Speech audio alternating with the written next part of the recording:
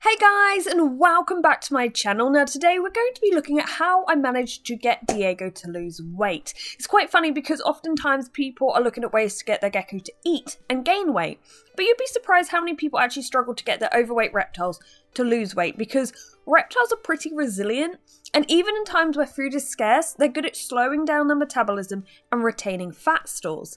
So yeah, this isn't always the easiest thing to pull off, but I did manage to get Diego down from 108 grams to 98. So in today's video, I'm going to tell you how I did it, what and when I fed him, and what signs to look out for if you are concerned that your gecko may be overweight. And if you're here because you think your gecko may be overweight or you just like leopard gecko content, be sure to boop that like button as it helps get the video out to more people in need of advice. Now firstly, we want to rule out any medical condition your gecko may have that might be causing it to look quite bloated.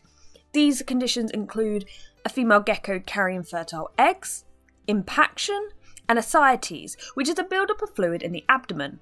If you are concerned about your gecko's health, please consult an exotics vet. Next, what causes reptiles to become obese? It's quite simple. In comparison to the wild, they don't have to expend as much energy, therefore they don't need as much food. In the wild, they would spend a lot of time seeking out and hunting down food, and daily food is certainly not a guarantee for many animals in the wild.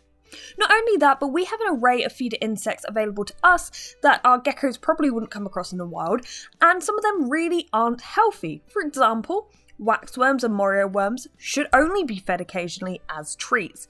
1 to 3 of these worms should be enough per feeding. Sadly, I have seen cases in reptile shops where they will feed leopard gecko bowls of undusted waxworms. I guess this makes the geckos appear healthy to an untrained eye because their tails are plump, but really this is an extremely unhealthy diet. Another thing to consider is your gecko exposed to the correct temperatures? If it's too cold, then the gecko isn't going to be very active, it may not even eat very much, and it could go into a sort of partial brumation, which you normally only see over winter. So make sure you have a decent heater and thermostat and your gecko has a basking area of around 90 degrees. So 4 main things to take away from that: don't overfeed your geckos, don't feed them too many treats too often, make them move for their food. Leaving heaps of worms in a bowl or tongue and hand feeding too much can just make them lazy. And make sure they're exposed to the correct temperatures. I asked over on Instagram if any of you guys had overweight geckos so I could sort of feature some of the images or videos in this video and hopefully also help your gecko lose weight. Now I thought I might get 1 or 2 replies, but I got quite a few, and I think this shows it's quite a common problem. Brett, who works at a reptile rescue here in the UK, sent these photos of Potter the leopard gecko, and he says that they see so many obese leopard geckos. And I can only imagine that somewhere along the line someone hasn't maybe done the best research, or they got some major misinformation around feeding, like free feeding geckos every day as much as they can eat in 15 minutes. Well, in theory, yeah, if you've got fast moving food for 15 minutes, it's going to get them moving, it's going to get them after their food. But I'm pretty sure my geckos could devour a whole tub of waxworms in less than 15 minutes, and that would be terribly unhealthy for them. Chloe sent in this photo of Bonnie, her rescue gecko, who was constantly free-fed morio worms by her previous owner. Once again, morio worms, superworms, giant worms, those kind of things definitely should not be part of the main diet. As well as this email, I did notice quite a few people were concerned about their geckos because, sure, they did look on the bulkier side, but like Diego, they weren't exactly obese, but they did weigh a lot. And I think it's good to keep in mind that for some geckos, 100 grams is actually healthy, whereas for others, the 50 gram mark might be healthy for them. For example, Diego, who will be 11 this month, since 2017, I'd say his average weight has been between 95 and 105 grams. Gizmo, my eldest female leopard gecko, would range between 55 and 65 grams. Now, if Gizmo suddenly weighed 80 grams, sure, she would still be lighter than Diego, but she'd probably be classed as overweight. So you can't always rely on the numbers to tell you if your gecko is healthy. Sometimes you've got to observe them. So does your gecko look more pear-shaped rather than streamlined? Keep in mind, healthy females carrying eggs may look a little bit like a pear. Is their tail looking like it's about to burst? Does your gecko have a bit of a double chin or chubby legs? Does it have rolls? Does its belly touch the floor when it walks? Is it lethargic?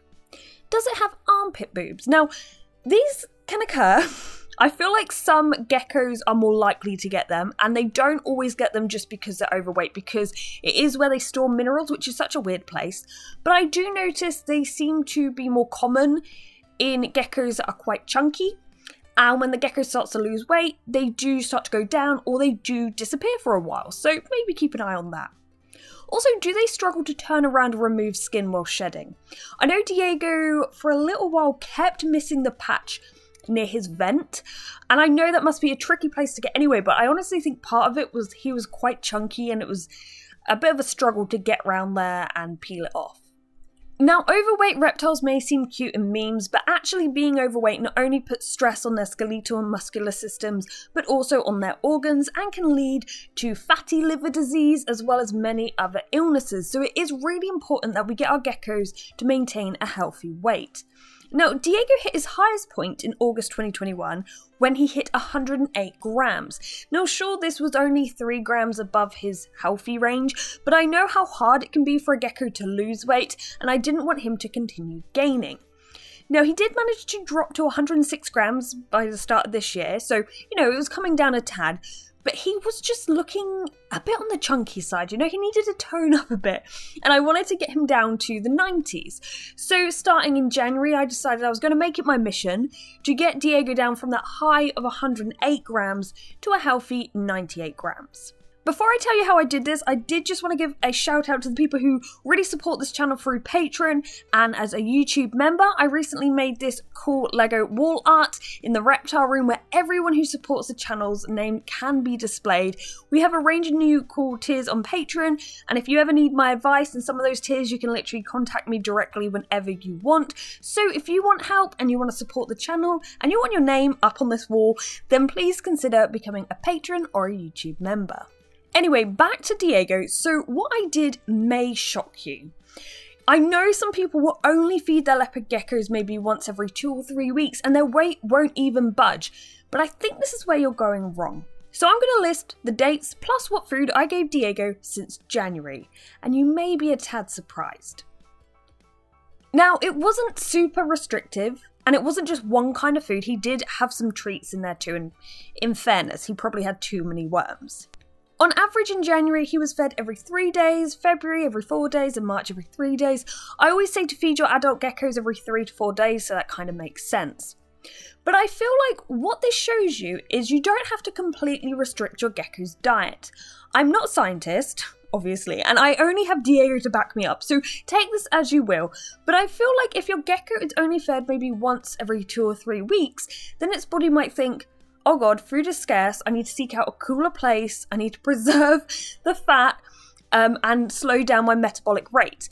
Whereas a consistent or sometimes kind of inconsistent feeding schedule, you'll see sometimes I left it for 7 days, whereas other times I left it for 2 days. This kind of keeps them on their toes. Once again, not a scientist, I could be completely wrong here. But I'd feed him fairly regularly and decrease the number of insects he got. For example, with crickets and locusts, I'd probably recommend aiming for 5 to 8 crickets per feeding, 8 being the ideal amount. With Diego, he was only getting 4 or 5.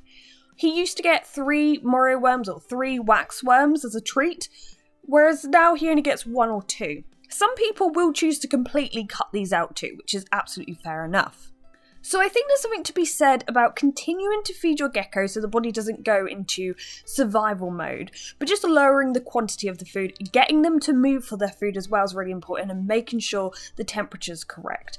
Also, maybe stick to lower calorie foods. As I said, I probably did give him a tad too many worms, but how can you resist this little face? It'd be really interesting to hear if you've managed to get your gecko to lose weight, how did you do it?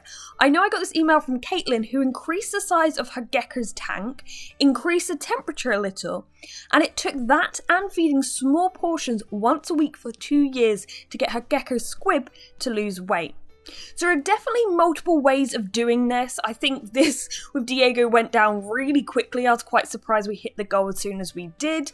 But I know he did have to lose a ton of weight. 10 grams is still a lot, but he still is pretty healthy and he's got enough chunk on him. Anyway, leave your comments below. I always love to read and reply to them. But yeah, if this video has helped, boop that like button. But thank you for watching, guys, and goodbye.